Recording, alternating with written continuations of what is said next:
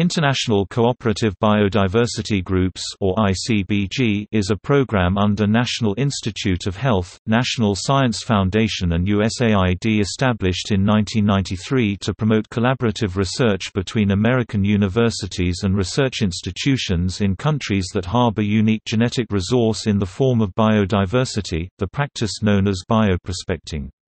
The basic aim of the program is to benefit both the host community and the global scientific community by discovering and researching the possibilities for new solutions to human health problems based on previously unexplored genetic resources. It therefore seeks to conserve biodiversity, and to foment, encourage and support sustainable practices of usage of biological resources.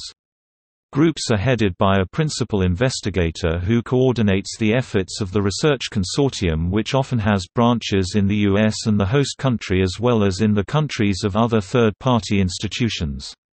There are currently international cooperative biodiversity groups operating in Latin America, Africa, Asia and Papua New Guinea. The Maya ICBG, a group dedicated to collecting the ethnobiological knowledge of the Maya population of Chiapas, Mexico led by Dr.